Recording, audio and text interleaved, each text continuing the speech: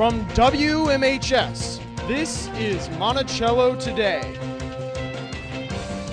with Michael Comer and Lauren Drake, live from the studio at Monticello High School.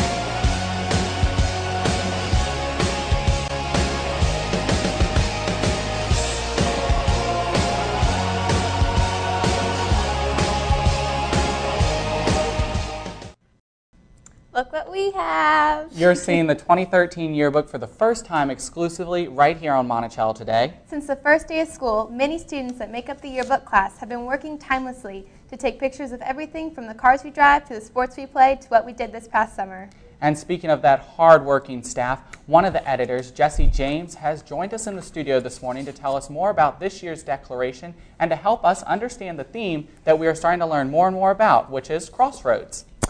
First of all, Jesse, how much fun was it to make the yearbook this year? This year was a lot of fun. We made it a lot different than we have in the past, so I think it was a lot of fun doing something completely different this year.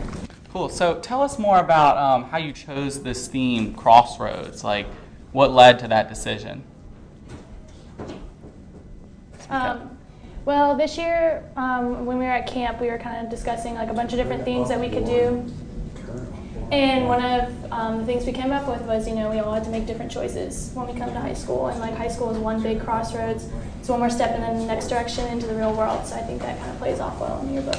There's an array of topics in the yearbook. What page or section are you most proud of? Definitely the divider pages. They were a lot of fun to do this year. There are a lot of pictures, a lot of fun pictures, hilarious pictures that people took, crazy ones. So it was a lot of fun to put that together. Yeah. So just one last question. Walk some people through the process of how you take it from a couple pictures to this huge, yearbook that we have right now. Well, it starts off at yearbook camp, and we plan out what we want to do, and then we just go take pictures. We set up the spreads, what we want them to look like, how we want it to convey, and we just kind of make templates. And then after that, it's just got to throw the pictures in, and it's all done. Thank you very much, Jesse. All right.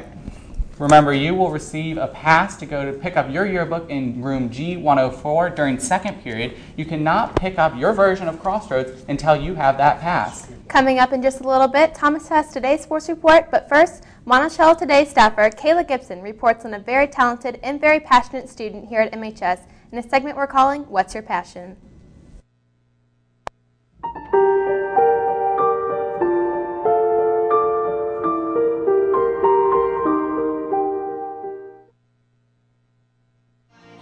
So I've been asking myself, do I want to spend the rest of my life with the doe-eyed boy who's got no pride? And I said, no, no, no, no, no, no,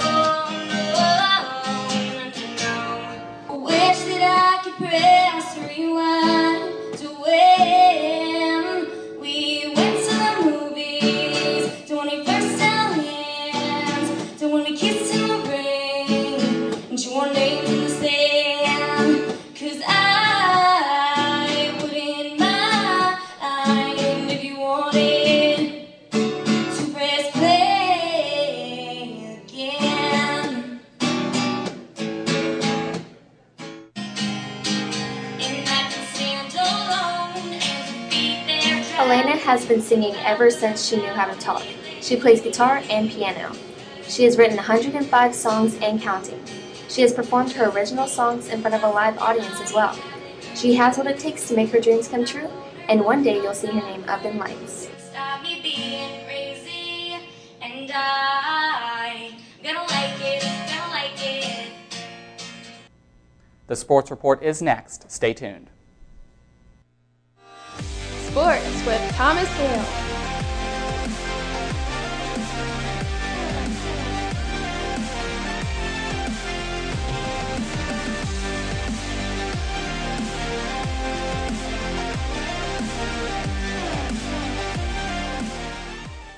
Good morning, everyone. I'm Thomas with a quick sports report for the day. We'll go straight to game times for the rest of the week.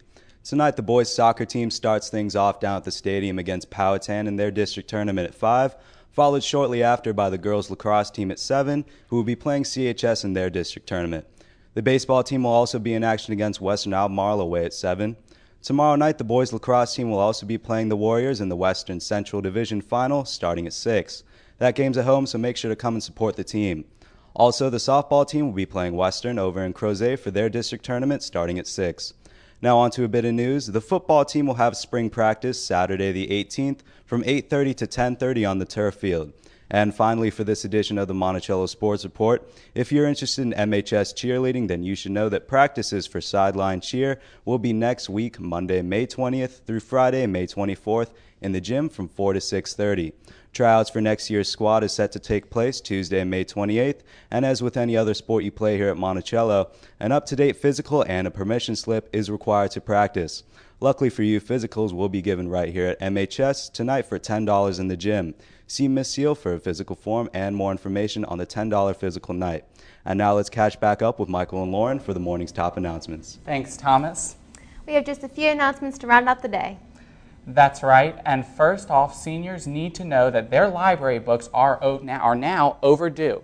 And for everyone else in the school, the last day for you to check out a library book will be May 20th, which makes them all due May 27th. The Senior Award Night is fast approaching, and if you would like to be acknowledged for a scholarship that you have won, you need to let Mr. Southall in the counseling office know by Monday, May 20th. And now here's Lauren with more news for seniors. Thanks, Michael. We'll get to the stuff for seniors in just a bit. First, though, I want to remind all of those who still need to register for Behind the Wheel summer education classes. The deadline is Wednesday, May 29th. Stop by the cafeteria to see Ms. Newhouser for details. And now back to senior news. Graduation practice is May 31st at John Paul Jones Arena and is set to take place at 11 o'clock. If you need a ride, please let Ms. Bailey know ASAP. Also, seniors, if you have not turned in your money for a graduation photo, please fill out the form and return your money to Ms. Duani in the main office. That does it for this edition of Monticello Today. Tune in tomorrow to hear Dr. Turner's special message for seniors, and he may or may not take us on a special trip again. You'll just have to wait and see. Have a great day.